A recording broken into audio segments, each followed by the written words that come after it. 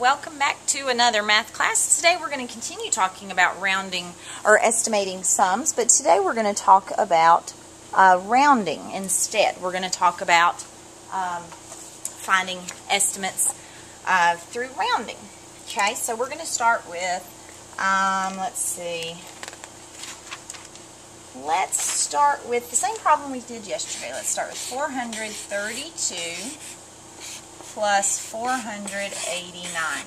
Now remember, when we're estimating sums, I'm not worried about the exact answer. I don't really want to know what the exact answer is. I want to know about how much it would be.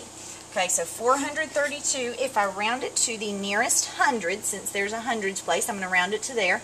I look at the neighbor, and the 3 is below 5, so it's going to leave the 4 alone. So 432 is closer to 400.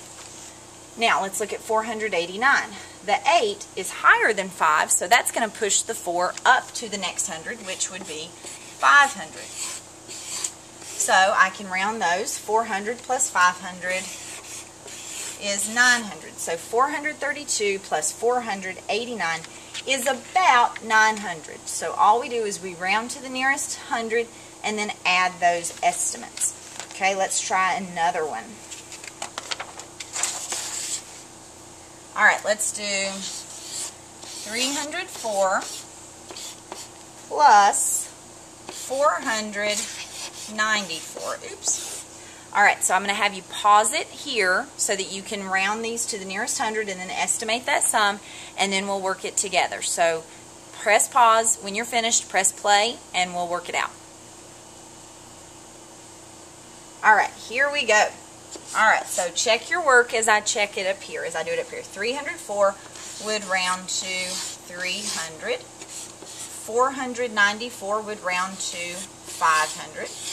So 300 plus 500 is 800. So 304 plus 494 is about 800.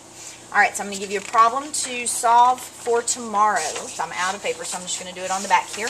Alright, so bring with you to class tomorrow the answer to this. Let's do 275 plus 231. Okay, so you're going to round that to the nearest 100 and estimate the sum, and bring that with you tomorrow to class. That will be your ticket into math class.